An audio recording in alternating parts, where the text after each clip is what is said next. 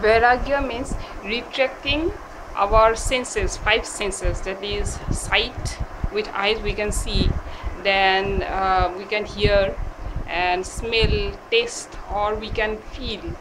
So retracting our senses from these five senses means means in a simple word is Vairagya. We do not run after those pleasurable enjoyment like seeing some good things, or hearing some nice things, or smelling some sweet things, or tasting sweet things. Like for example, we get a lot of suparis or sweet things in the market, and as compared to that, if we taste this is a fruit.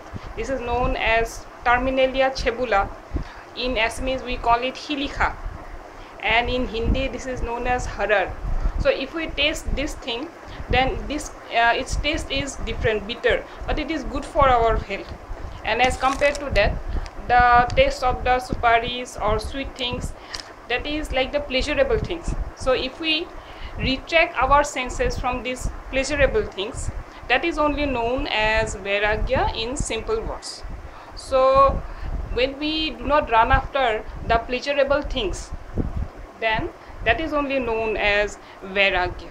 So we should have, I think we should have the things which is good for our health, good for our eyes, or soft music for our ears, and not so loud music, that is good for our health. So not running after the pleasurable things is known as Vairagya in simple words.